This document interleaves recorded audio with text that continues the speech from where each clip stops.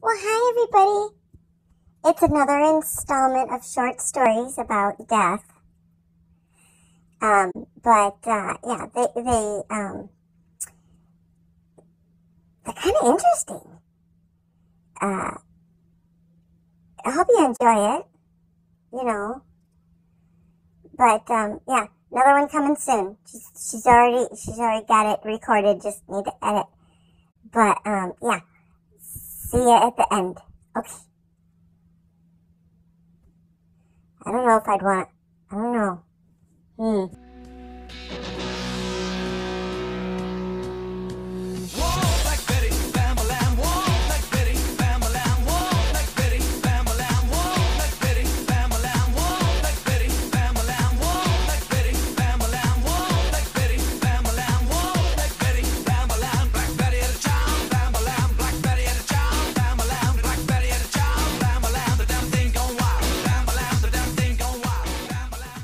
Fudge.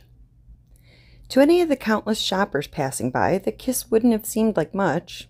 Longer than a peck, sure, but nothing overlong or excessive. It didn't appear to be anything special, but for Rick it was something else entirely. Anytime he touched Shannon, he managed to get lost in the moment, swept up like the hapless lead in some cheeseball Hallmark special. "Bye, baby," she said, giving him a little wave. "Don't spend too much." "Not too little either," he fired back, and her grin widened before she flipped her hair and walked away. As Rick watched her go, he noticed more than one set of eyes doing the same, but he was used to that. When you're engaged to a beautiful woman, it comes with the territory. Best to take it as a compliment, because at the end of the day, she was coming home with him, not anyone else. Busy schedules had left them with no choice but to be here at the mall so close to Christmas. Over the next hour, he managed to find a few things for under their tree. A bottle of her favorite perfume, the scent of which stirred him in all the right regions. An earring set with sapphires that would match her eyes. Fuzzy green footy pajamas, which on her would be sexier than the flimsiest of negligees. An outstanding chef's knife, razor sharp, which was a bit of a boomerang gift. He loved to cook, too. A quick glance at his watch informed him that their time apart was due to end soon, and he began heading toward the fountain where they'd agreed to meet.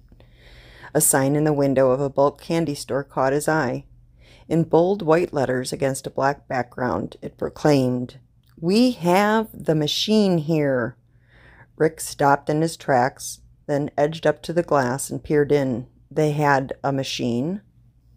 A death machine? He was fuzzy on the details. He'd skimmed an article on it in the Sunday Times magazine on his way to losing another bout with the crossword puzzle. But the nuts and bolts of it, he remembered, were that you stuck your finger in a hole in the machine where it took a blood sample. Imagine the first guy who volunteered for that. Then it would spit out a piece of paper marked with a couple of words, or maybe only one. If the stories were true, that little slip would tell you how you'd die. Not when, not where, but the manner in which you'd meet your demise. Although the writer of the article had cryptically added that there always seemed to be a bit of a gray area. There were also websites devoted to following predictions with a level of obsession that bordered on the ghoulish. And Rick wasn't so proud that he could claim he hadn't visited a few from time to time. If one were willing to accept that an inanimate object could be capable of such a thing, it seemed undeniable that the death machines had a healthy sense of irony. One girl drew boat, so she immediately gave up sea travel, which did her no good 2 years later when a truck towing a cabin cruiser jackknifed in front of her on the freeway. Some dude got bat and started avoiding baseball and caves, but he found out what it meant when the husband of the woman he was having an affair with used one, of the wooden variety, not the kind with wings and sonar, against the side of his head. Of course, the story that came up most often was the junkie who got crack. The guy managed to break his addiction, clean himself up, find a job, and start a new life. One day, on his way to work, he tripped over a break in the sidewalk, a crack, if you will, and dashed his head out against the concrete. Or so the story went. They made for good lunchtime reading, but Rick wasn't quite sure how much faith he put into tales told on the internet. Still, he'd always been intrigued by the whole concept of the death machine, but too lazy and embarrassed to make an appointment at his doctor's office. Moving over to the store's entrance, Rick spotted a short queue. In the far corner, a sign proclaimed the machine, $20. As he watched, two girls in their early teens wheeled away from the front of the line. The shorter of the two was consumed by high-pitched giggles, but her wispy friend was ghost white. As they moved past, the giggler took a deep breath and said, "Oh, Robin, don't take it so seriously. It's probably not true." Rick watched and saw the other knuckle at her eyes. "But what if it is?" she said. "I can't believe he'd—" Then they drifted out of his earshot. When he looked back at the corner, someone else was walking his way, a tall guy about his age. When he saw Rick staring, he broke into a sheepish grin and shrugged, waving the slip of paper in a matter-of-fact way. "5th time I've taken the test. 5th time I've gotten this answer." His smile vanished and his face clouded over. "Still not quite sure what it means, you know." Before Rick could say anything or get a look at the prediction, which, to be honest, was what he wanted to do, Mr. 5 Times had moved past and was swallowed by the mall traffic. Now the store was empty but for two kids filling a bag with jelly beans and two figures under the machine sign. One, presumably an employee, had a handful of bills in his hand. The other was a middle-aged woman with her index finger in her mouth. A few moments later, her head jerked down. She stepped a little to her right, giving Rick his first live look at the death machine.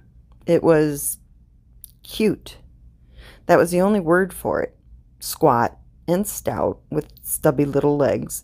The hole for your finger was larger than he'd expected, and its location made the unit look like a little gunmetal gray piggy. He couldn't help looking back up at the woman's face as she read her slip. Her eyes widened for a second before she stuck the paper in her pocket and wandered off toward the chocolate section. Rick surmised that the slip hadn't said Fudge. As he watched, she paused to draw her prediction out again, staring as if it might have changed in the last few seconds. Her brow furrowed, one finger idly tapping her chin, eyes a million miles away. $20. The employee's voice, bored and impatient, snapped Rick from his observation. "Huh?" An exasperated sigh. $20 for the machine, or are you just going to stand there and block the line? Embarrassed, Rick set his bag down and reached for his wallet, turning to apologize to the people behind him. Nobody there. He was the line in its entirety. Pulling out a trio of 5s and a bunch of singles, he had a 20. But the kid had annoyed him. He thrust them out, saying, "Pretty funny. What comedy clubs are you working at?" Snatching the money away, the guy scowled as a flush spread under his bad skin. "Whatever, dude. I got tired of people standing in front of the machine all day while they decide whether or not they're going to go through with it." "Yeah, must be really draining. I bet you didn't hesitate at all, right?" "Me? I'm not doing that thing. Not ever." He shook his head and gave the machine a look of complete and utter disdain. "I mean, it's cool if people pay me to get themselves all freaked out, but that's not something I want to know, okay?" After a pause, he added, "No refunds." "None wanted," Rick replied with a snarl, thoroughly nettled by the attitude. "I'm not afraid." "Go right ahead, then," was the answer as his bills were added to this sizable wad. No credit cards for the death machine, it appeared. After the money was tucked away, the guy looked at him with a questioning glance. "You gonna go today, or maybe you want a rain check?" That was it. "Okay, I want to talk to your manager." "Ha! Don't have one." Rick looked over at the girl behind the counter ringing up candy purchases. "What about her? She your boss?" This prompted another laugh along with a sneer. "I'm the boss. This is my machine. I just rent a spot from the store. So, did you want to register a complaint? Because I promise I'll get my best people on it right away." "You own this? And it's real?" "Yeah, it's real, and yeah, it's mine. I bought it from the company that makes them, you know. Anyone can. I was tired of cutting lawns and flipping burgers." He leaned back against the wall and smiled. "Smartest thing I ever did." After a few seconds, his haughty expression eased a bit. "Listen, you gotta do it or move on. There really are people behind you now." From the murmuring behind him, Rick knew it was true, so without another word, he shoved his finger into the piggy's mouth, down into the bowels of the machine. At once, it began to hum. It wasn't as cold as he'd expected, but rather disturbingly warm and soft, almost as if his digit was being suckled. That sensation was interrupted by a sharp prick to draw blood. The vibrations began to increase, and Rick realized with no small measure of alarm that he couldn't pull it free. But before he quite panicked, the machine stopped dead and ejected his finger. A piece of paper spat out of a slot on the side, and without any real conscious thought, Rick grabbed it and stepped aside, shoving his bag over with his leg. He could sense the machine's owner glare at his sudden clumsiness, but Rick wouldn't give him the satisfaction of eye contact. He gathered up his previous purchases and walked out, slip still clutched, unread, in his other hand. Outside the shop, he fought his way through a suddenly heavy current of shoppers, making his way to a group of tables in the middle of the corridor. One table was occupied by a young woman trying to get a squalling infant to take a bottle. Rick moved to the other table furthest away, dropping into a chair that gave him a view of where he'd just come from, as if he had to keep watch for a sneak attack by the death machine, clomping after him on those ridiculous little stems, those legettes coming to take another blood sample, a much larger one. A piercing wail from the nearby child snapped Rick from his fwig, and with a start he realized he'd crushed the piece of paper in a fist. Putting down his bag, he stared at his closed hand. It would be easy, simple even, to walk away from it right now. Just toss the crumpled paper into the nearest garbage can. Hell, even dropping it on the floor would do just as well. He'd wasted $20 on much sillier things before, so what would this matter? He tapped his knuckles together, kneaded the empty hand over the other. If the stories were true, even if he threw this one away, he'd still get the same answer some other time. So there was no real reason to obsess about it now. He should go find Shannon, kiss those full, inviting lips, make a lewd suggestion as to what they could do when they got home, and instead of being offended, she'd top his offer with something even better. Rick felt himself smile. With her in his life, why would he even want to know how he was going to die? A real no-brainer, easy decision. But instead, he opened his fist, then the paper. There was no special font, no borders, no color. In simple black lettering was written a single word: love. Rick turned the paper over to see if he'd missed something. Nothing but love. His brow furrowed, and he shook his head, confused. What the hell is that supposed to mean? He looked around but saw no answers, only the mother cooing her now pacified child. How could he die from love? Too much love? Too little? Someone else's? Like that psycho ex-boyfriend of Shannon's? He'd threatened to kick Rick's ass the one time they'd met. How much or how little would it take for that nut to go for a knife? Or what about a loony chick Shannon had been living with when she and Rick first started dating? What was her name? Kara? She bawled her eyes out when Shannon handed her back her keys. What was that all about? Stared absolute daggers at Rick the whole time. He'd made a point to politely refuse her offer for coffee. Was she still lurking around somewhere? Or maybe it had nothing to do with anyone else. Did the machine mean love in an emotional sense? Or was something going to happen during sex? Were he and Shannon going to have a breakup so crushing that he'd only find solace at the end of a knotted rope? Or would the jilted one seek a sense of closure with some dramatic, foolhardy, violent act? Love. Rick looked at his future, his demise, one more time before crumpling the paper in his hand and dropping it. He was a man, not a child, and his life wasn't going to be ruled by some ludicrous prediction from a machine he knew nothing about, owned by a smart-ass punk who probably got his rocks off screwing with people's heads. What Rick had with Shannon was a good thing, a powerful thing, the best ever. No would-be oracle was going to change that. She didn't need to know about it, and he'd never tell her. So the matter was settled as far as he was concerned. Their life together could go on like before, a slice of heaven on earth, two people made for one another.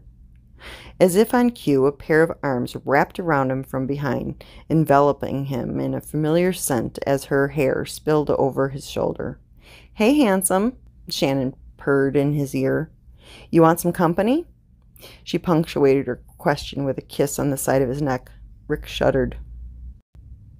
Story by Kit Yona.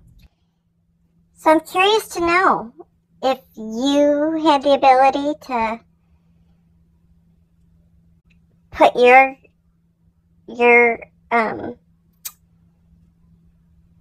money in a machine of death, would you do it? Do you want to know how?